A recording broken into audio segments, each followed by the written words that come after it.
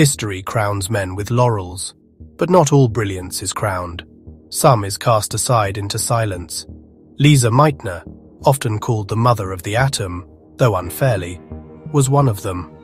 Born in Vienna, armed only with determination, she rose against exclusion, a woman in a man's world of science. In 1938, Otto Hahn and Fritz Strassmann split uranium, but they did not understand what they had seen. In exile, Lise Meitner and her nephew Otto Frisch solved the riddle. The nucleus itself had fractured. She gave the world its first true explanation of nuclear fission. A Jew in Hitler's Germany, she fled across frozen borders. Her work stolen, her name erased. She uncovered the fire, but another claimed the flame.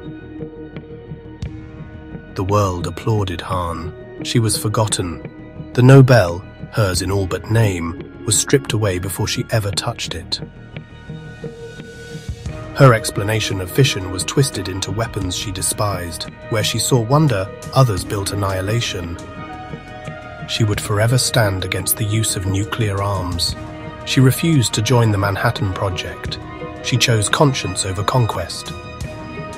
And for that, history ignored her name. But the truth could not be buried. Every textbook, every atom split carries her ghost. Lise Meitner, forgotten by men, remembered by the world she changed.